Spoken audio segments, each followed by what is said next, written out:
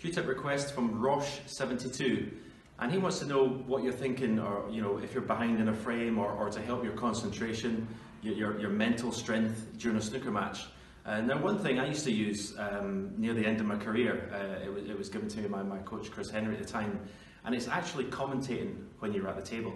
So if you're on a break, say you're on a black and you want to stun up for red, you're actually saying to yourself, I'm going to pot this black, I'm going to stun the white ball up for this red to this corner pocket. So you're actually being a commentator inside your head. Now, if you can do this and keep doing this, it gets rid of all the other rubbish, things that say, I can't pot this, I can't pot this. It's just a good way of keeping your mind on the job. Q-tip request today from James_Chatwin, and it's about potting a baulk colour when the cue ball is actually on the baulk line level with the colour. Now, perhaps you've potted a long reddish up to nothing, you come around the table, how easy is it just to do that? But also, how boring is that?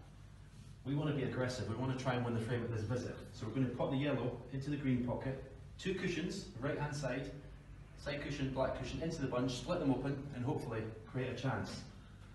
It's a tough pot this because you're potting into a blind pocket. Basically all that means is, once you're down in the shot, the pocket isn't in your eye line.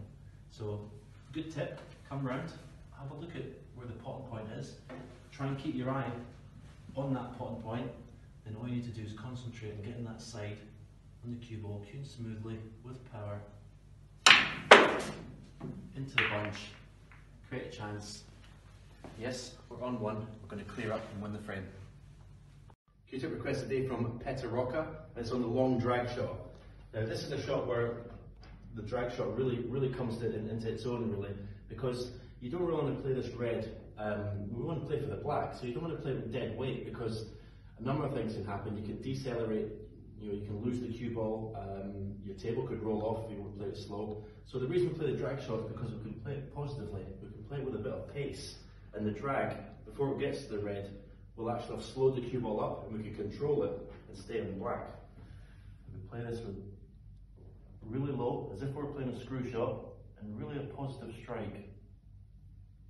Get the drag on, perfect on the black, and guess what? Clear up and win the frame.